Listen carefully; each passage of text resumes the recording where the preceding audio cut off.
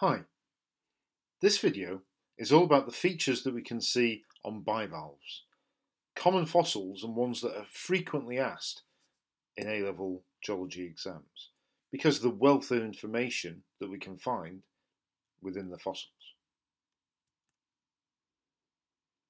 So bivalves are invertebrate mollusks.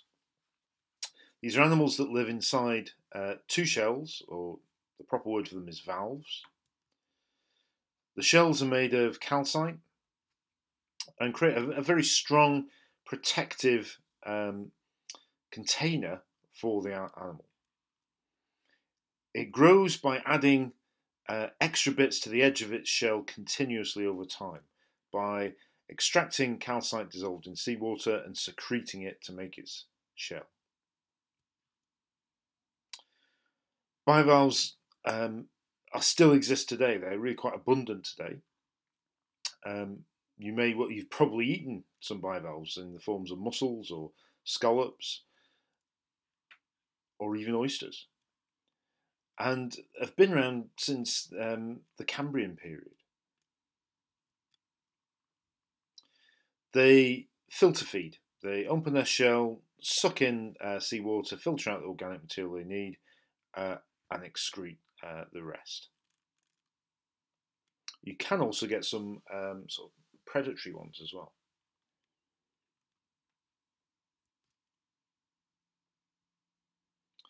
Now, bivalves are perhaps the fossil that we need to, or one of two fossils really, I suppose, we need to take most care with identifying.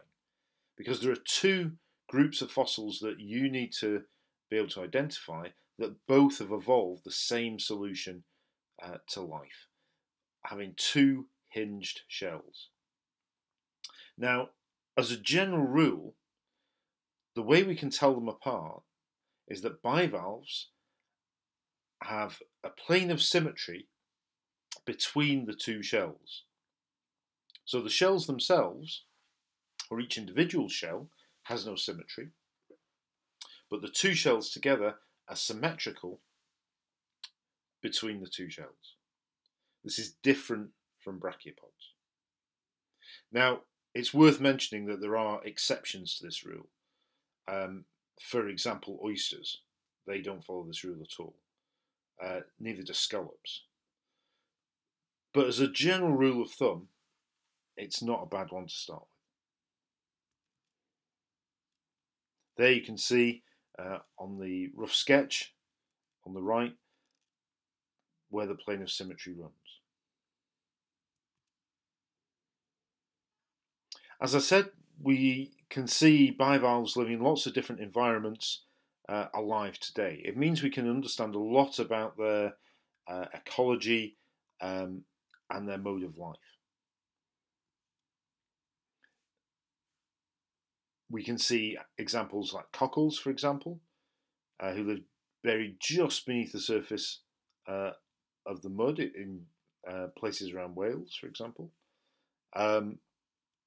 We see the razor clam, who burrows deeply into sand and mud. Oysters that are fixed to the seabed, as are the giant clams. And mussel shells which attach themselves to rock by these strong byssal threads, we call them. Okay, these fibres that attach them to rock so they can resist the movement of the waves. Now, a razor clam, you can see top right, has a couple of features that are worth making a note of. The first of these is a gape. When a razor clam's two shells are together, there's a large gap at the top and the bottom of the shells.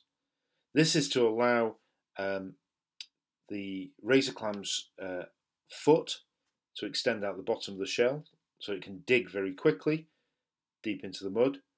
And at the top end of the shell then it can extend a feature called a siphon. We'll talk more about that in a moment. But there it's an adaptation for burying itself quickly and deeply within sediment. Another feature of the razor shell that's very obvious is the very long hinge line. Now, a hinge line we see on any bivalve That's where the two shells are actually joined together.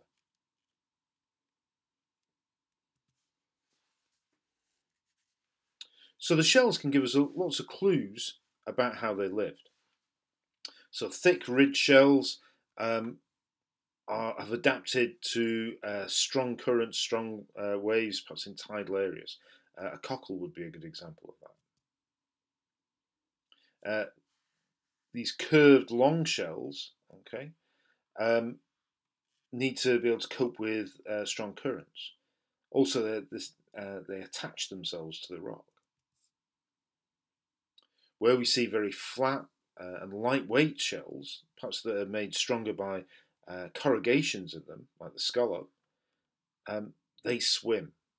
A heavy, thick shell would be a big disadvantage for an animal that needs to move itself around quickly. Some of these bivalves have this muscular foot, this muscle that comes out of the bottom of the shell and can be used to dig or move itself around, okay, perhaps to protect itself. Or it may have this feature we call a siphon.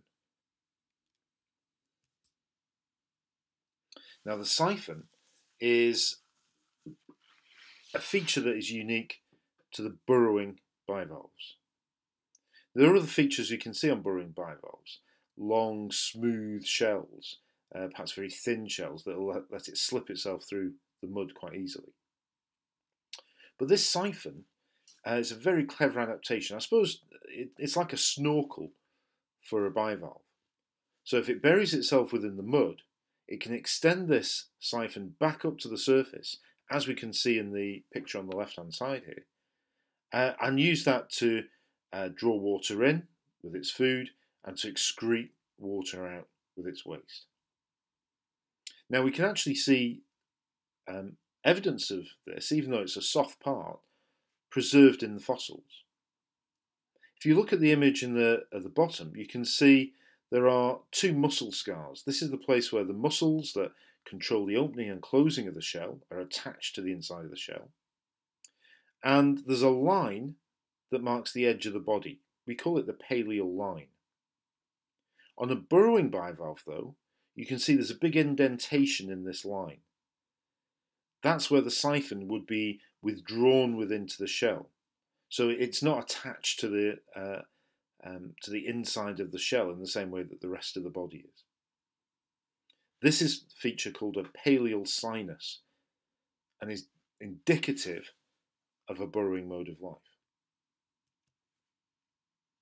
So if we compare two shells, we've got some features that we can recognise on both of them. Firstly, we have what we call the umbo. The umbo is the oldest part of the shell, where the bivalve started to grow and started to secrete its shell. We also see on the inside of the shell the teeth and sockets, not for chewing up food, but for locking the two shells together to make the hinge between them much stronger. On the inside of the shells, then, we can identify the muscle scars. Most bivalves have two muscle scars, but not all. Oysters, for example, just have one big muscle. Joining the two muscle scars on both of these fossils is the palleal line, marking the edge of where the body is attached to the inside of the shell. But you can see the one on the right has a difference in its palleal line. It has this palleal sinus, this indentation in the palleal line. And that indicates very clearly that this particular fossil is a burrower.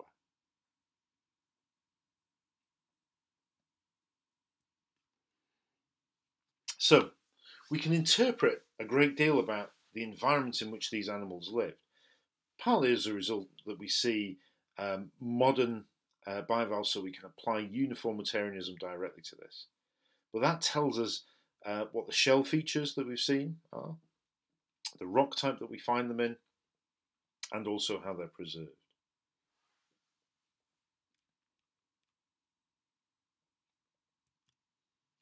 Bivalves have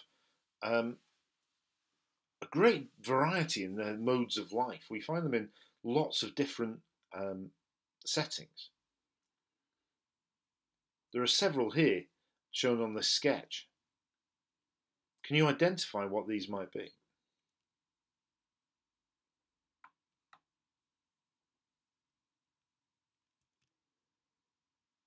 So, to conclude, bivalves are abundant and diverse fossils.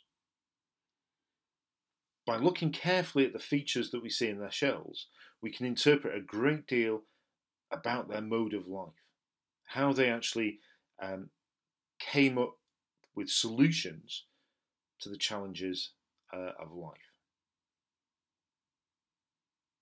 They're an interesting and diverse group. Anyway, don't forget to come up with your interesting question and bring it along to class. I'll see you then.